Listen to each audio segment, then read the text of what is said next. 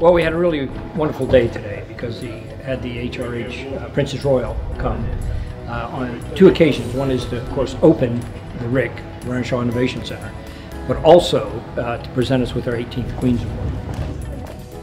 I'd like to say thank you for asking me to return to Renishaw. As I fly frequently over here, I've watched with interest this building grow, so to be asked to come and open it is a real privilege. Well, it's Encoders getting its first Queen's Award, but importantly for Renishaw, it's the 18th, and Queen's Award for innovation as well as the commercial background.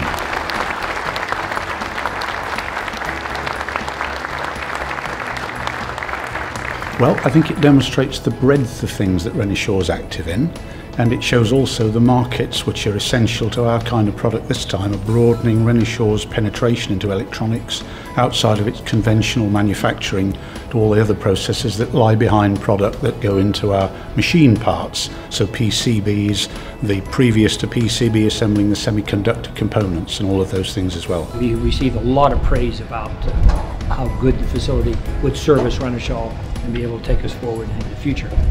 Princess Royal was given the tour, and this included our 3D printing products. It included the actual Queen's Award winner, which is our Resolute encoder. We also saw the dental division's products, also maxillofacial products associated with that division.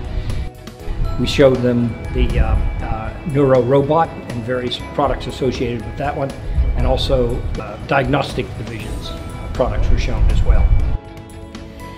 The opening of the RIC is a really great thing as I see it. It's an innovation centre where engineers and project teams can work together in all different disciplines to hopefully come up with some of the great innovations of the future. We presented Her Royal Highness Princess Royal with a 3D printed titanium mill on the base plate of a piece of pine taken from the original mill structure. This is at one stage in the growth. As we grow, as you know, today we've gone from a few hundred people to 4,000 people. I can see no reason why that should stop. I mean, the challenges that we've got to do are so vast in front of us, it's a case of choosing them. But there's plenty of opportunity for growth, and we must have, of course, the people, which is everything, and the buildings, so they can actually carry out the necessary R&D. Temperature control labs, we could do things here in this building that we find it very difficult to do in other buildings, with the lab space so close to where the R&D is being done.